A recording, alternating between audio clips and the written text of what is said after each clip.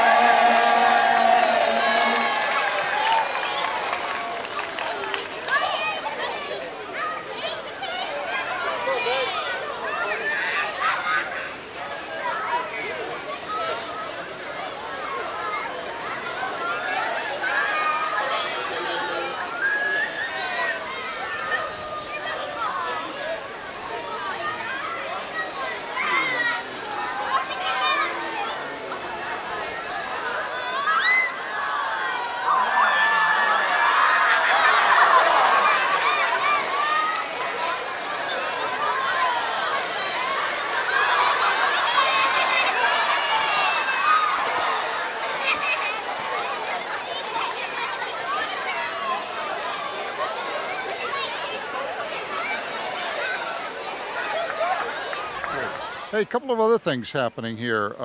One is that we've heard a lot about is the new hooping crane that's been accepted into the community. Want to tell us about that? Yep, it was formerly known as 501. We call him Levi here because of the 501 genes.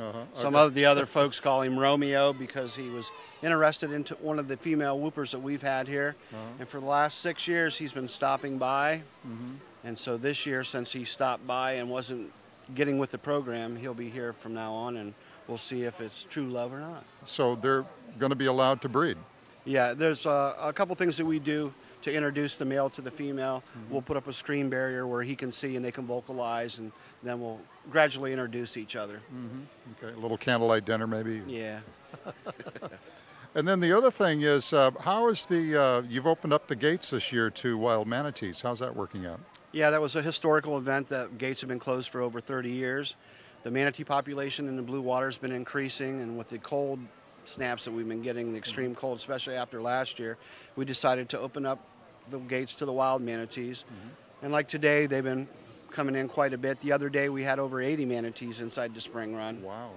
Now we have our captives sectioned off separate areas so that you can see those, but once the sanctuaries go out in March, the captives will have the entire spring run back again. Okay.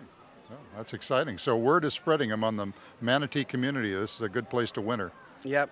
And once the word gets out, I expect even more. All right. Okay. Thanks for talking with us, Art. All right. Thanks for coming. All right.